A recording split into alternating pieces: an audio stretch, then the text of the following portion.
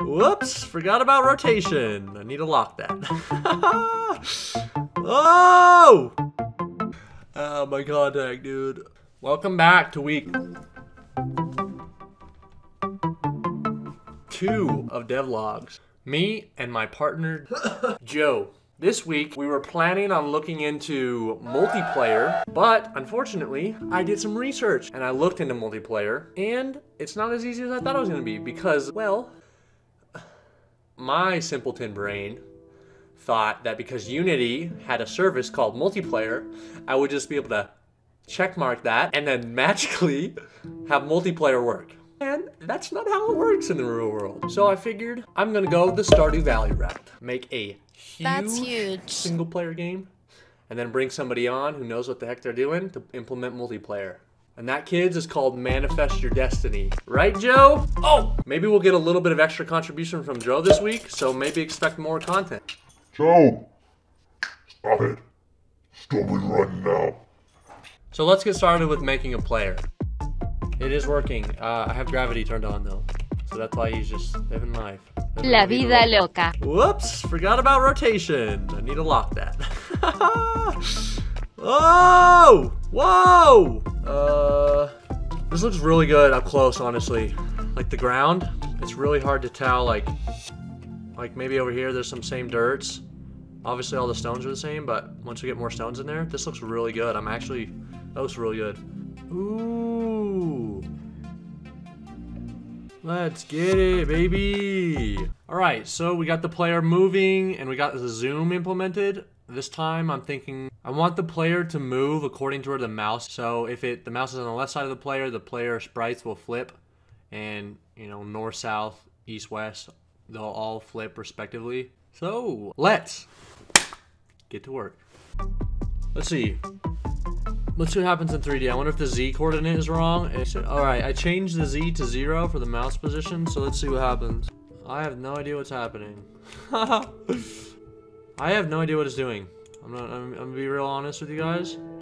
Well, guys, I severely underestimated the complexity of this, or I'm just dumb. One eternity later. Oh my gosh, dude. There you go, guys. Draw ray wasn't working. Now I'm using draw line, and look at this. It's working perfectly. There goes an hour and a half of my life. Okay. Yes. Okay, well, up and down is working. So we're moving up. He's looking away from us because we're looking. We can still move up and look back just like you'd walk backwards.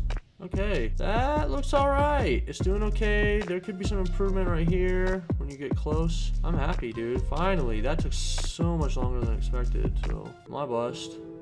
And that, kids, is what happens when you don't read your debug statements. Hello, darkness. Hello, darkness. Hello. Yes, who forgot he has a Trello board? This guy. So obviously I haven't been updating that or keeping track of anything, and that might be the reason for my scatterbrain ideas on what I want to do next. So I want to limit the magnitude here because I don't like how it switches like this. Okay, so now see how the mouse is on the inside and it's not flipping anymore? It's not terrible. It's like right here. So now if we got actual sprites in there, it might actually look kind of good. So I want to continue having the player flip, which looks a little goofy, but if you think about it in real life, I can be walking in a north direction, but standing sideways and basically sidestepping my way up.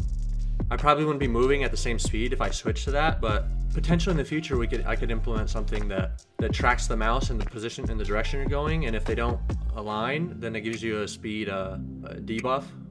Let's draw some more vegetation sprites.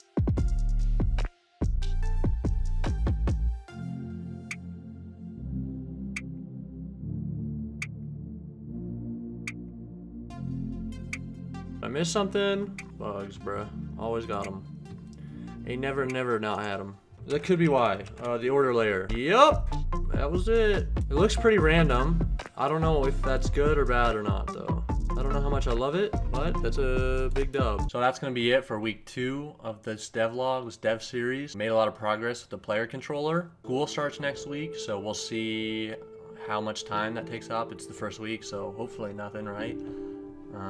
But moving forward, I'll have that on my plate now, so we'll see how that impacts game development. and creating videos and stuff. Thanks for watching. If you like this video, make sure to absolutely destroy the like button for the YouTube algorithm. Share this video with your friend, and maybe even consider subscribing. Thanks for watching, and have a good one. Come on, Joe, get it. Get it, Joe. Hey.